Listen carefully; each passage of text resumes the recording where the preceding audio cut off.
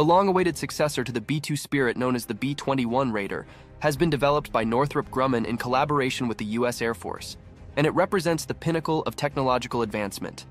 The U.S. Air Force spared no expense in bringing the B-21 Raider to life, investing over $11 billion in the program in just the last 4 years.